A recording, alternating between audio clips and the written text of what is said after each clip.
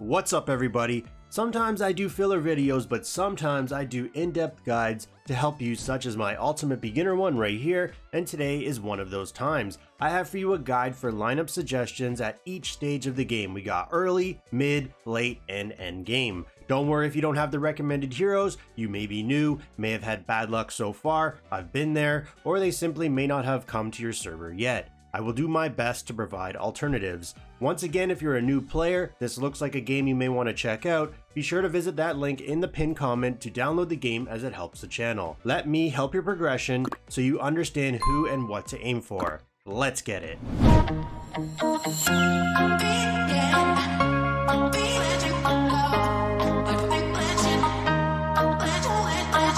Wasting no time, we have early game. You are just starting out, first few weeks, you're just starting on building your hero roster and improving your resonance center, which opens after chapter 8 stage 6. Once this is unlocked, it will make it easier to do skyscraper faction towers and experiment with different heroes due to having the option to slot in heroes to gain an instant level. As you can see right here, all these levels are 200. I never needed to use any resources on them because in my core 5, as you've seen at the top here, my lowest level is level 200. So no extra resources are needed for these heroes. Your lineup is going to consist of mostly S heroes, maybe 1 or 2 double S heroes. It varies depending on your spending habits and your luck. So starting out, after you're done the tutorial and you get Imperial Captain from your summon, you will be taking advantage of your 7-day login heroes. Day 1, you're going to get a 1200 recruitment box for summons. You don't get 1200 at once. These are 1200 spread across 100 days. Day 2, you get Gang Beauty, who will be your healer for the time being. Day 3, you get Guardian, who can be your frontline tank.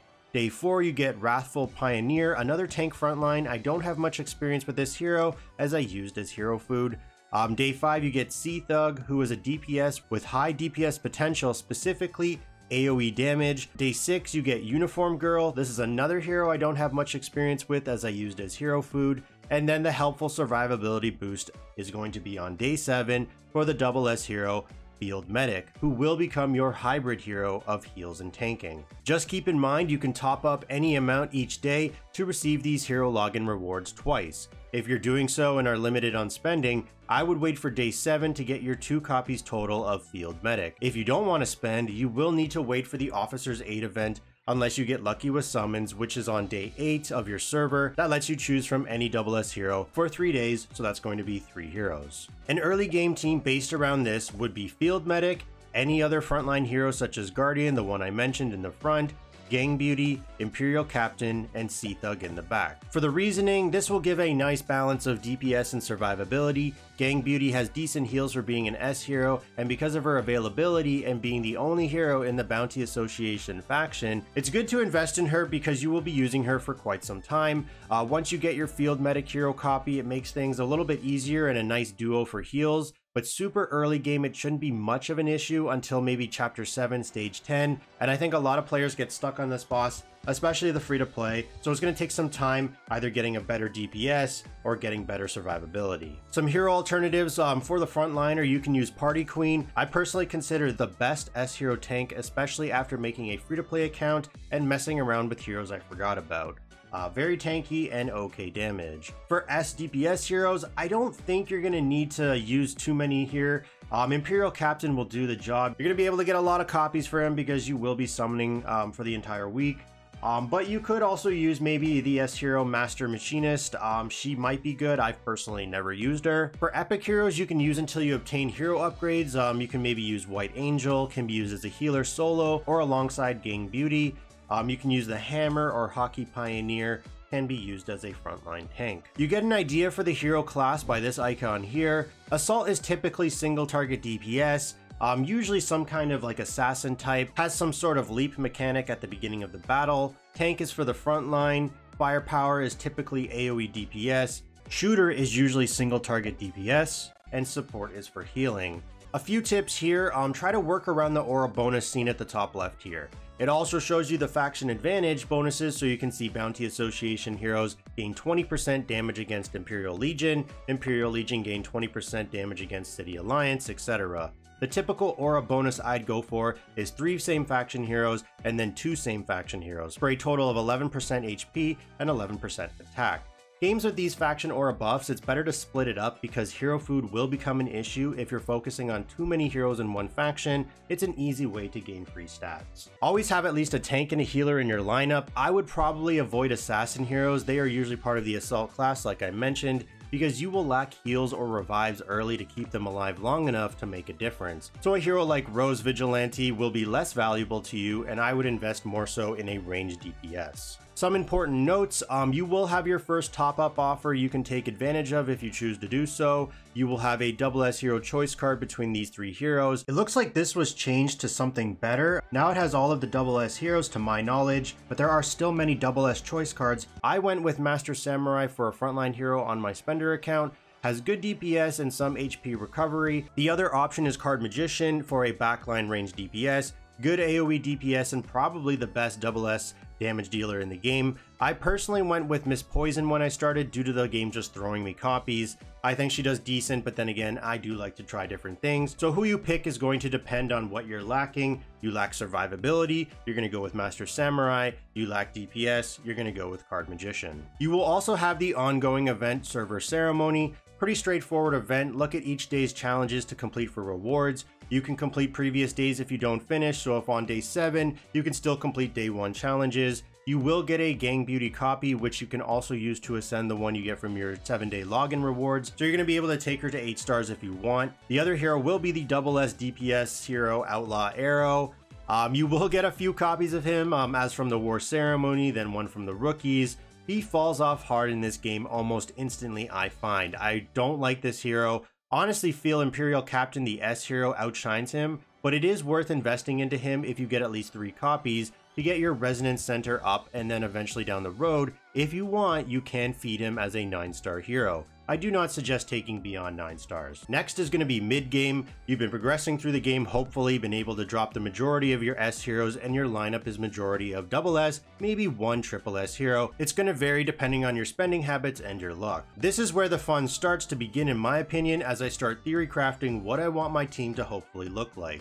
I'm going to give a few mid-game lineup suggestions as well as hero combos. So ideally you want to focus on one of the 2 meta setups.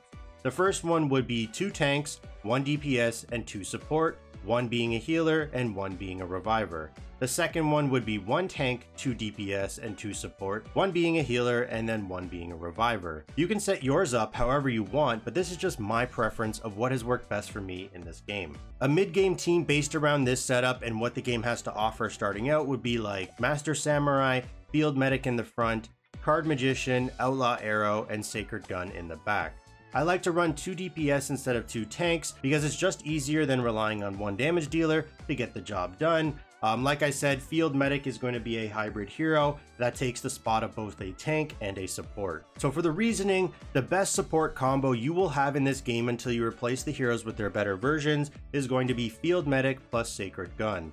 This gives you that support duo of heals plus revival while sprinkling a little tank magic on top. They can eventually be replaced by the triple S heroes Coral Diva and Holy Bishop.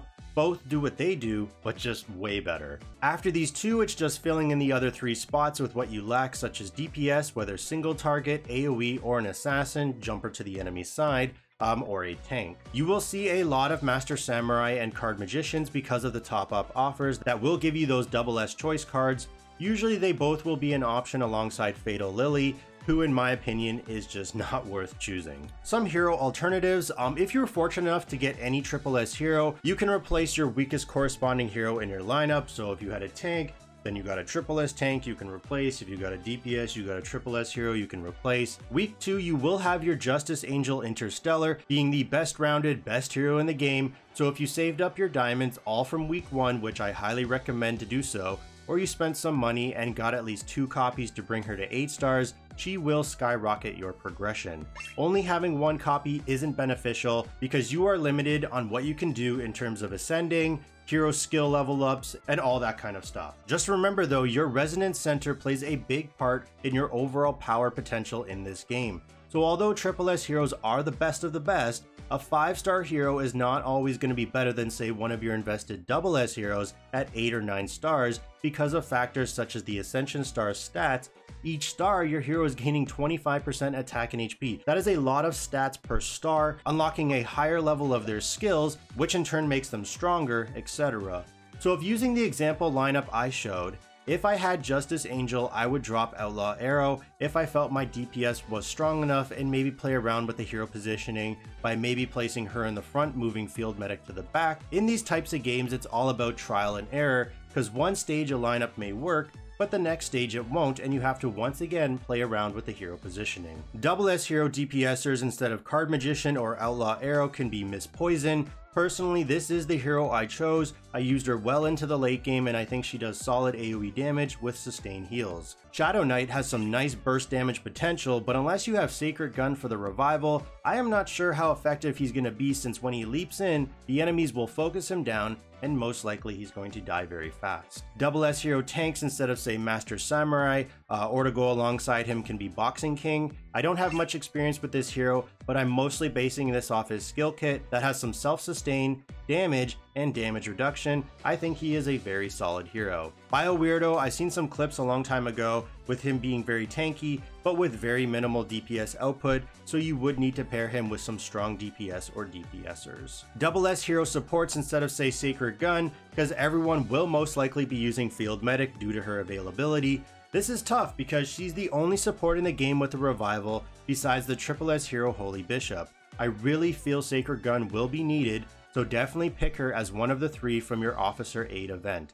If you can top up any amount, it's similar to the 7-day login, you will get that hero again. But unfortunately, not much you can do here if you don't have her, as she will only be replaced by the better version, which is the Triple S hero Holy Bishop. Next is late game, and this is where you're going to need to start targeting specific Triple S heroes either during Interstellar or Wish Summon events outside Justice Angel, because many players are going to need some time to recover their diamonds according to the current meta of heroes, because Double S heroes will start to fade away, so I won't be focusing on those for this. It's very unfortunate how obsolete Double S heroes become in this game. They are simply there as stepping stones to build your beginner roster, and then all of them will be replaced minus a few. Personally, for me, based off my spending habits and time played, I feed all my Double S heroes, so it is wise to only take them to 9 stars so they can be used as hero food later. Only a select few, such as, say, Sacred Gun or Field Medic, I would take to 10 stars if you need to build up your Resonance Center, Help in Tower, or 3v3 Arena while waiting on Triple S hero copies. By now you hopefully have some Triple S heroes built up, maybe 2 or 3 with the other Double S heroes. Once again, varies depending on your spending habits and your luck. Late game suggestions are hard here because it really comes down to what Triple S heroes you have. So instead, what I will do is show the ones I had at this point, being a low spender, and my thought process of replacing heroes in the setup. So for me, I had Master Samurai, Field Medic in the front, Miss Poison, Coral Diva, and Sacred Gun in the back.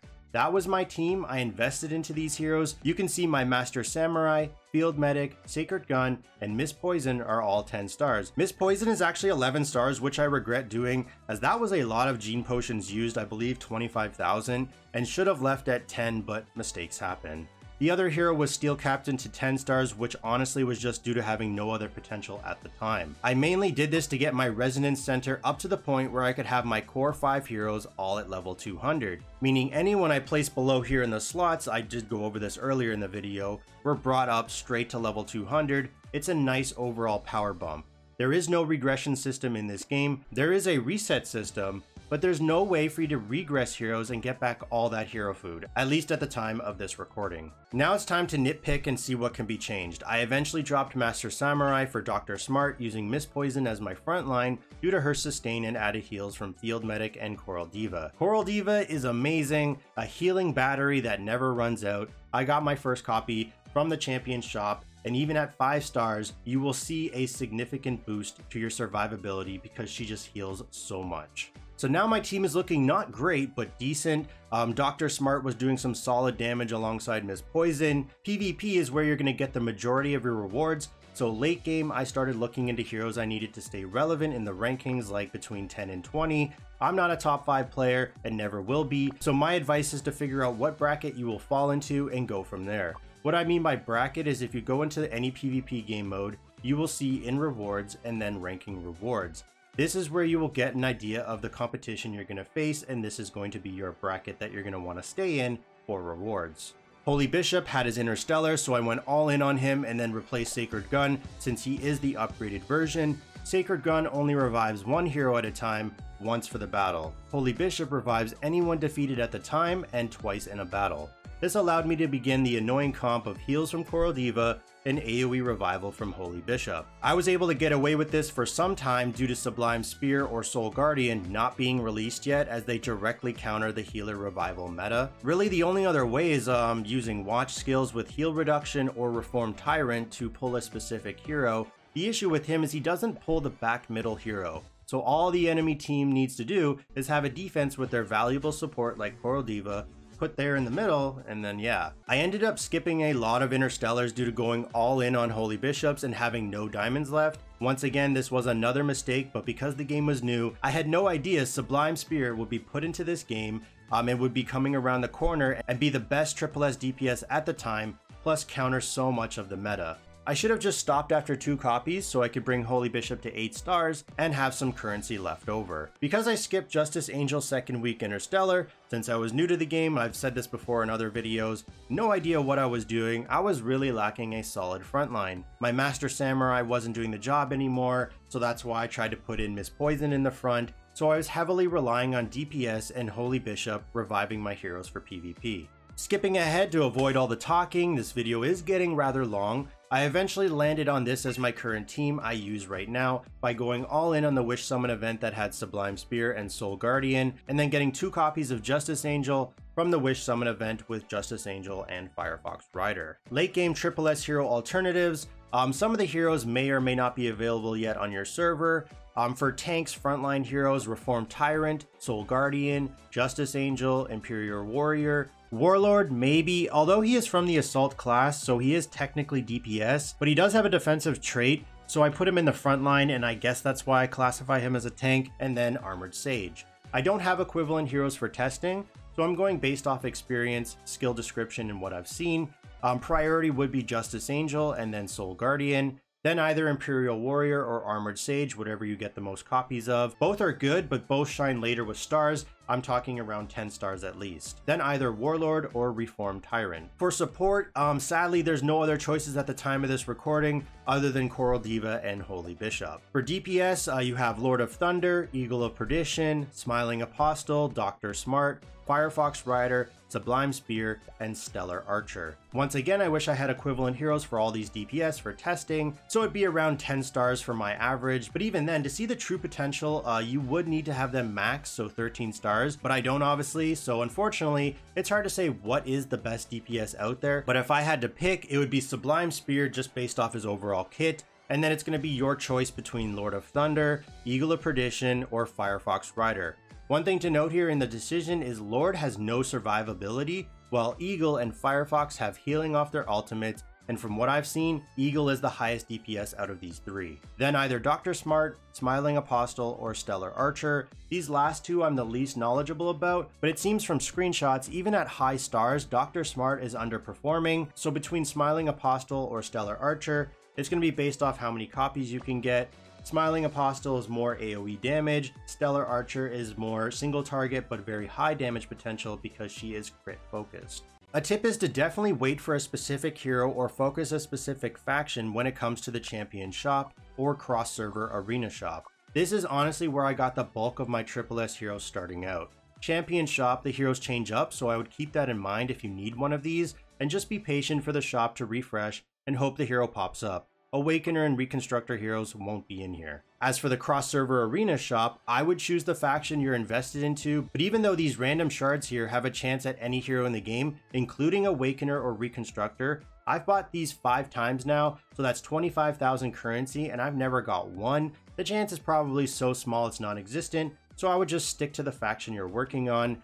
City Alliance is still probably my go-to, being the best bang for your gamble because it has solid SSS heroes. The most looked at hero would be obviously Coral Diva, then you have Lord of Thunder for DPS, then you have Armored Sage for the front line, and then Stellar Archer for that high single target damage. Keep in mind Imperial Legion does have Holy Bishop and only 3 SSS heroes, so the hero pool is smaller, so your chances are a little bit higher of getting the hero you want. And then Bounty and City have 4 SSS heroes. This will change obviously as new heroes are introduced. And now I slowly have transitioned into what I consider the endgame or dream team setup at the time of this video recording. New heroes can be released, obviously, that may shake this up. You have Justice Angel in the front, then Coral Diva and Holy Bishop in the back as your core 3.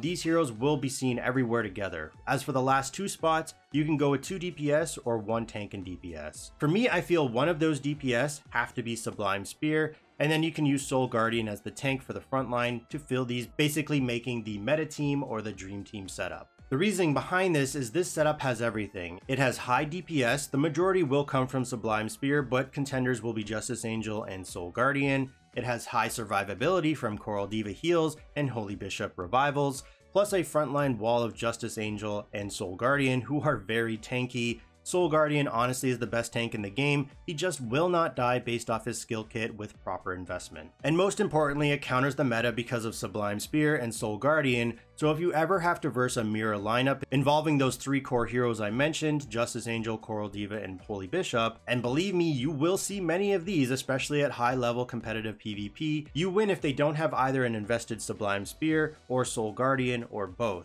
One thing I wanted to mention is Sublime Spear's true form isn't unlocked right away. Below 10 stars, he only has the ability to ban healing, which is still good for the annoying enemy healing setups, but it also removes their ability to self-heal, but it's not until 10 stars when he unlocks Ban Revival. This is when he truly becomes God tier. I see Sacred Guns or Holy Bishop's revive go to waste and allows me to win the fight easier, having the upper hand of more heroes on the battlefield. Soul Guardian and Justice Angel are the same way in regards to because they are frontline heroes, they're going to be focused first the majority of the time, so they need those Ascension star levels to take the hits, level up the skills to become more tanky, etc. Justice Angel you can get away with lower stars because she does have a self-revive. But Soul Guardian, his ultimate right away applies a heal reduction to enemies around him, and he can also reduce their attack, so he is very helpful. Hopefully this video can give you an idea of what to look for as you transition through the different stages of the game. As always, thanks for watching, and stay tuned for the next one.